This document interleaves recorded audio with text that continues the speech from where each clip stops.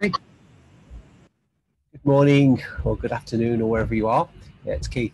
I promised a couple of people I do a very short blog on using a wind turbine with our inverter.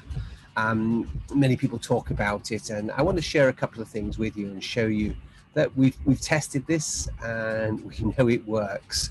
So it definitely can work with a wind turbine. So I'm going to show you a couple of little videos. So first of all, I'm just going to share this video with you, and you can probably see on the screen now. So I'm sharing the video.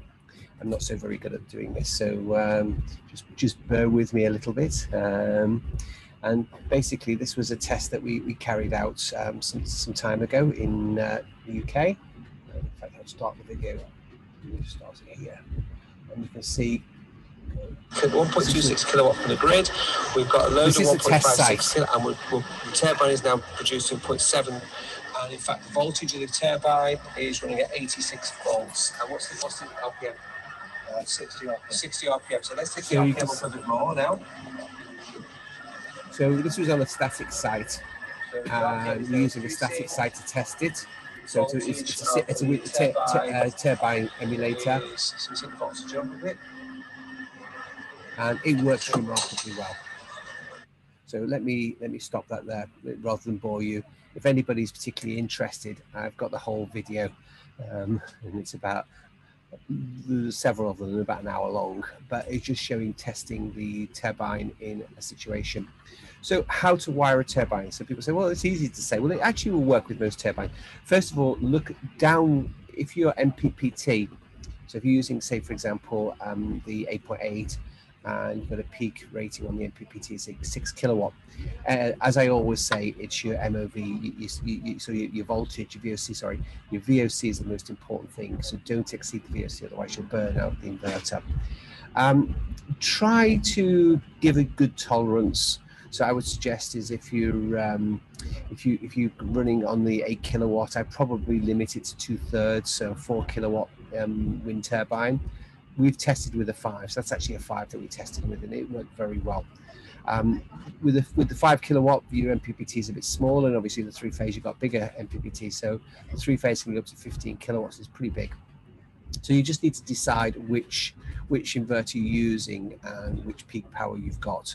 So how to wire it up? It's all very simple, and it's not so difficult. And people say, well, it's really complicated. It's not, and it also depends on the wind turbine. The one that we were testing there is by a company called Britwind, which is a very good wind turbine. It's probably one of the best that I've come across, and they're professional. They're not the cheapest. It's made in the UK. There are other wind turbines. There's a lot of Chinese turbines, smaller ones.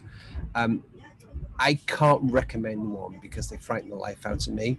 But all I can suggest is make sure it's a good one, because you don't want something whizzing around that's going to suddenly give a huge problem. So how to work it? So basically, if you've got, I've got my sort of my whiteboard here. It's just a portable whiteboard. So basically, most of the turbines are 3-phase, and they're all 3-phase. So let me draw it. So you've got three coils, 3-phase, like that. My drawings are terrible, especially using this type of thing. Okay, so you've got 3-phase. In the center of it, most of them using what they call a permanent magnet, so north and south. And the magnet rotates around, and as it rotates around, you're going to get it will induce a voltage in each of the 3 coils. It's standard 3-phase technology. So in itself, we can't use it. So we put this into a bridge, into a 3-phase bridge, and here, which is just 6 diodes or whatever, and out the output of the bridge, a couple of capacitors. We have to smooth this off with a couple of really nice big capacitors, and I can show you typical. We're then using a resistor, because the output from this is different to the output of a solar panel. So we have to use an R resistor here, and then maybe we put in another capacitor here. And this configuration here is called a pi filter. And then this will give us our positive and our negative, and this will go into the MPPT. Just be aware, if you're going to use this sort of simple configuration, you need to make sure that your turbine is self-braking. So in other words, if it goes very fast, it will have some sort of method to short these connections together. and there'll be some sort of method to short the coils together. And by shorting the coils together, that will actually break. It acts as a DC brake, and that will actually stop the thing dead, or very much dead. If you don't do that, the thing can whiz and whiz and whiz, and it will become really dangerous at very high voltages. Some of the better turbines have a braking system or some sort of self-management system. If you're using the largest turbine, you must use a controller, and that's basically to brake it, to slow it down. And most of the turbine manufacturers will offer their controller. It will work without, but you've got to be careful. On our inverter, however, we've got, you can use the smart load. And what we can do is you can connect the smart load to a dump load. And so as the batteries raise and the voltage is coming and you're not using the power, switch in the dump load, which is a smart load, and that will load up the turbine, and that will certainly slow it down, definitely.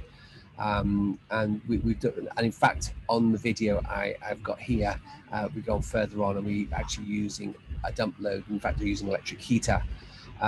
You could be really clever, and you could using the dump load would be hot water, but once your hot water's hot, you don't need it. So you have to consider what you're going to use as a dump load, especially in windy conditions. And you could develop something. It wouldn't be rocket science to develop, but you'd have to come up with some sort of device. Or I say a lot of the controllers do it. A lot of the wind turbines are self-braking. So this particular one I was showing in the UK has its own braking mechanism. So we've got an output which is a 3-phase, but internally within the within the turbine itself is some sort of braking. So that's basically it. So yeah, you can use them, not a problem. Think of a very simple circuit I've just shown you here. We do include this in one of the documents, I think. So have a look at it. I hope it's useful. If not, just tell me. But we've done it. You know, I tried to show you. We've actually done it. We've actually tested it, so it does work. I've got a very interesting thing coming up soon. And a couple of interesting things reference to our inverter, and the next video I'm going to release will be our new app. So just keep an eye out for our new app, because our new app is really nice. We can completely control the inverter, everything, and you can upgrade yourself. You don't need to call us, you can do it. You can click on the button and you can upgrade, and it's set various management so your customer can see it. At the moment it's only operating on a PC. If anybody's interested to do a trial, I'm happy to work with anybody on that. Let me know. It is available, and if you go on sunsynk.net, there's a gateway. There's also a gateway on our main website, but there's a gateway there, and that can be linked to anybody's website. So have a look at it. We've got time. Thanks for watching.